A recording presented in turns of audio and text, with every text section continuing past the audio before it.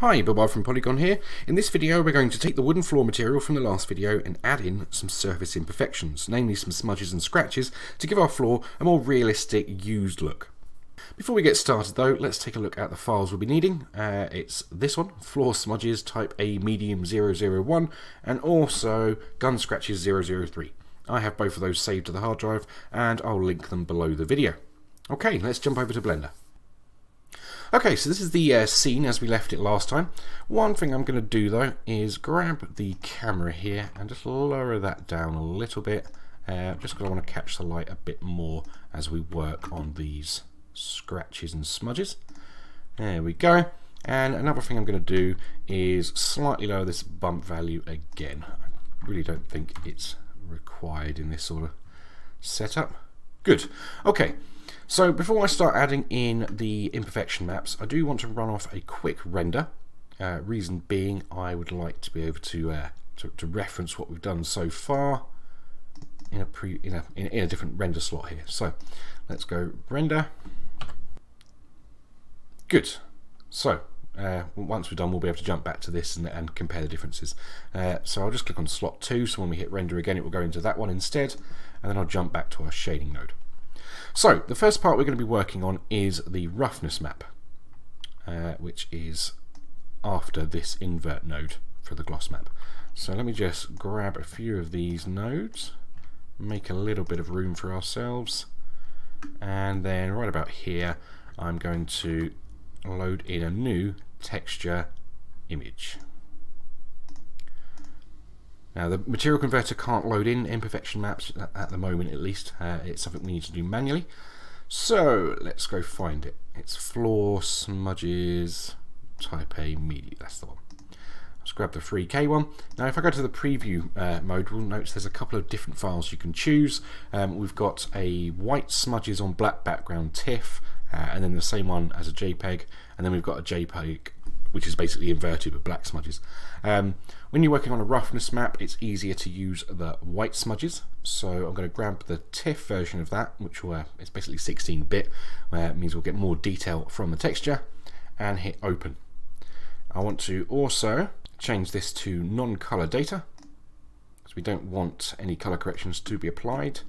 And I'll also duplicate this mapping node, because we might want the mapping of the smudges to differ from the floor. So let's just drop that in. Okay, now another little add-on that's very handy to use. It comes with Blender, but you do have to enable it. It is called Node Wrangler. So if you go up to Edit and then Preferences, and then type in Node W, that'll find it. You'll see the Node Wrangler add-on. Make sure that's enabled, because it allows you to do something that is really kind of helpful.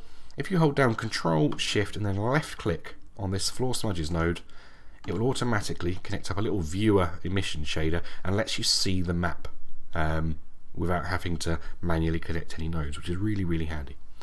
So yeah, we can see our smudges, how they're going to be displayed on the mesh currently, and they're looking a little bit too small compared to the size of the wood. So I'm actually going to lower this a little bit.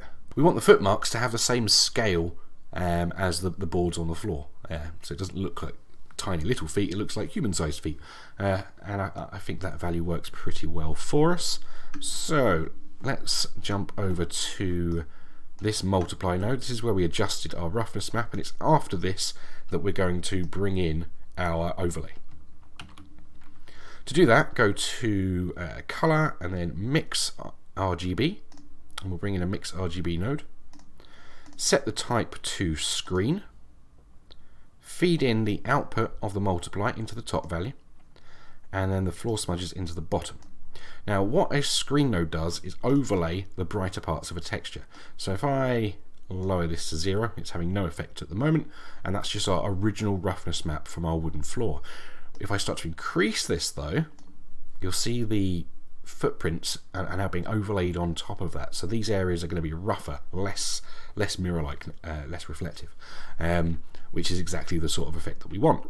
So now I can feed this into our roughness, press Control Shift click to preview the shader again, and now we can start to see our floor smudges coming through quite nicely. Yeah, Yeah, that looks good. Okay, so let's jump back to camera mode. That's our smudges in place, and now what I can do is move on to work on the scratches. So for that we'll be adjusting the normal map. Okay, so below that let's press Shift A, go to texture, and then add in another image texture, and this time we'll bring in our scratches. Again, I'll need to navigate to where it is I keep those on my hard drive, and then it's gun scratches 003. Good. So let's take a look at what textures we've got available, because we've got quite a few. And we do this so it can be used for various different things. We've got a displacement map, normal maps, some overlays, which is all good.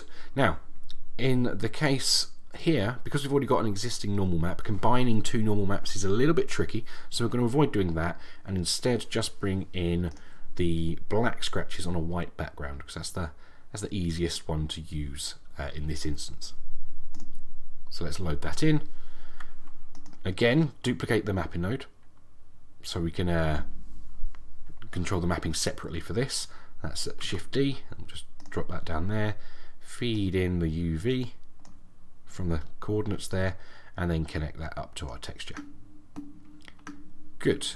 So if I again hit Control Shift and click, we can now see how the scratches will be mapped, and we've got the opposite problem this time. We want this to be quite we want the tiling to be more, so let's set this to about a value of 3, maybe 2.5. Yeah, I think that'll work quite nicely, and then this will this we can add to our existing normals. But first I need to change this to non-color data. We don't want any color corrections applied to this texture, and then what I'll do is jump over to the end of these normals, these normal nodes. We've got the normal map and then the bump map. I'm going to duplicate this bump map and feed it in like so, and then connect that up.